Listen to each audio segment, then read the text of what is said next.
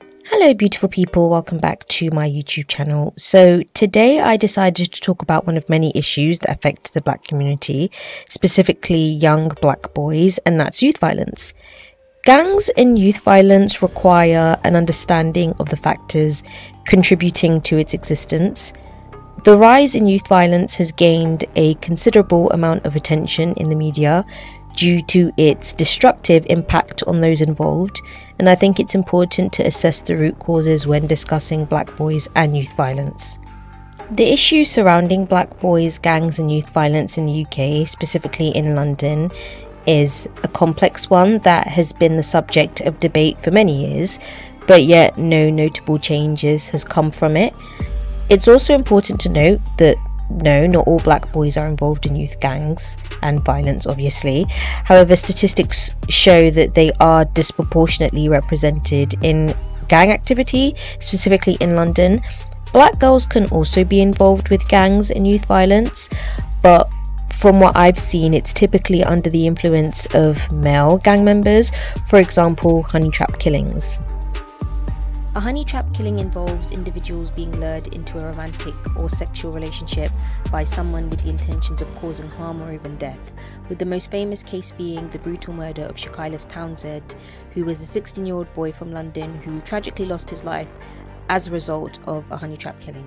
In July 2008, Shakilas Townsend was lured into a housing estate in Thornton Heath, South London, by his ex-girlfriend Samantha Joseph and her boyfriend Danny McLean. Unbeknownst to Shakilas, Samantha had orchestrated a plan with Danny and a group of other individuals to attack him as an act of revenge. The story of Shakilas Townsend was the subject of a BBC Three drama called My Murder, starring John Boyega playing Shakilas. I remember when this came out when I was in year 8, but even then I didn't truly realise the true significance of knife crime until now that I'm older. Research has shown that poverty, unemployment and poor educational outcomes and a lack of role models are all risk factors that are conducive to young black boys joining gangs. Discrimination and racism can also contribute to young black boys feeling excluded and alienated from society, which then may lead them down a path of criminal activity in order to seek a sense of belonging and reassurance. Poverty often leads to limited access to necessities and opportunities such as housing or unemployment. Joining a gang or illegally obtaining money to them provides an easy sense of financial stability. Moreover, poverty can also contribute to a sense of social exclusion where black boys feel disconnected due to additional challenges that they may face as black boys.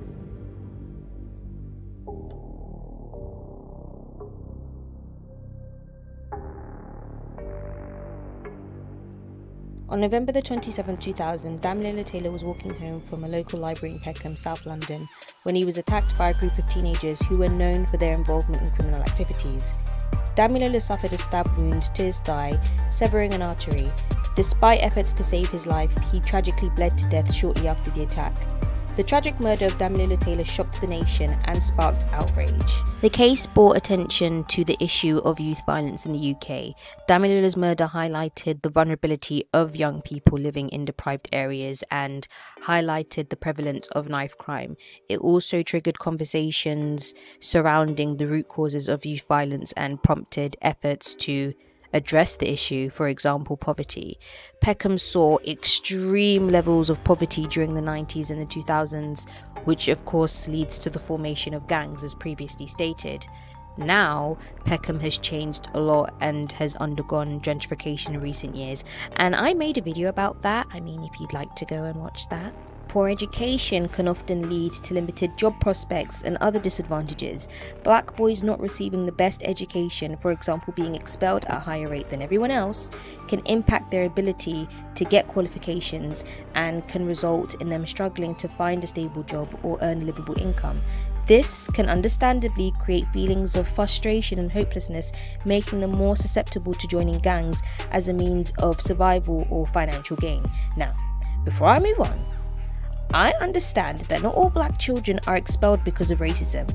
I understand that some black children are just naughty and have to be expelled based on how they conduct themselves in school. But when you take into consideration that black children are more likely to be subjected to harsher punishments because society adultifies them and also expels them based on characteristics like their hair texture, it does speak volumes on the system that we're living in. I made a video talking about the racism rooted in the education system and how back in the 70s black children were placed in ESN schools and labelled as being educationally subnormal. I'm not going to go into too much details about it, but I did make a video if you guys would like to go and watch that as well. While it's important to note that not all black boys with absent fathers will enter a life of crime, research has shown a correlation between father absence and the risk of a child participating in youth violence. It's very crucial to approach this topic with caution because I don't want to perpetuate any stereotypes, nor am I trying to. An absent father can have a significant impact on a child's development. Fathers play a vital role in providing guidance and stability in a child's life, especially a young boy who often uses their father as a blueprint for what it means to be a quote-unquote real man. And without the presence of a father figure in a child's life, that child may struggle to regulate their emotions or form healthy relationships, and this can also make them more vulnerable to seeking a father figure in the form of an older gang member. This one is debatable, but another factor that can influence youth violence is pop culture, specifically music, in particular drill music. Drill music is a subgenre in rap that originated in Chicago in the early 2010s and has since spread to numerous cities around the world, more notably London. Drill music is known for its extreme lyrics and themes of violence and drug use. Whilst it's important to note that not all drill music promotes violence, exposure to certain types of drill music can have a negative impact on younger, more impressionable listeners who don't have the ability to make the distinction between fantasy and reality. Furthermore, drill music often serves as a platform for rival gangs to engage in diss tracks, which involves artists from different gangs insulting and violating each other through their lyrics. This can make matters much worse as it increases tensions between rival gangs and can result in real-life violence, as members within gangs might feel compelled to defend themselves against disrespect. It's also important to note that there are movies and television shows that also depict themes of drugs, criminal activity and violence, but there's no outrage. In particular, rock and roll also promotes violence, drugs and sex, but again, no outrage.